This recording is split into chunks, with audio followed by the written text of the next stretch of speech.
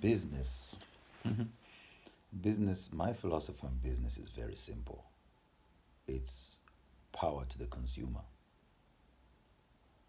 rights to the producers,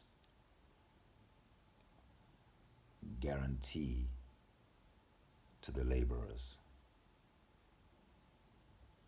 You know, business,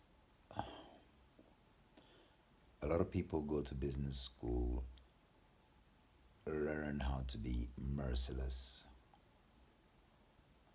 how to take advantage. They only learn about the bottom line.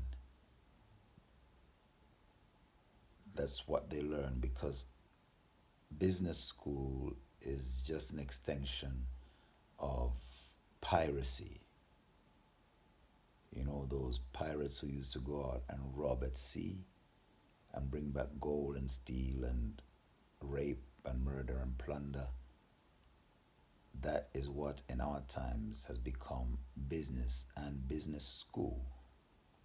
So it's a philosophy of no mercy, it's a philosophy of profit above everything else.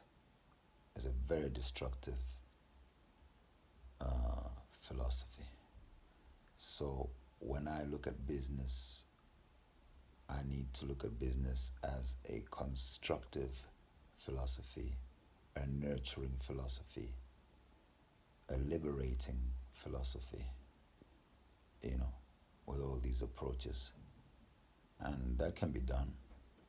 It's like everything else. You can choose to put positive ingredients into your business structure. It's up to you. Because we're divine and we are given this power by God to either do good or do bad, we can do this.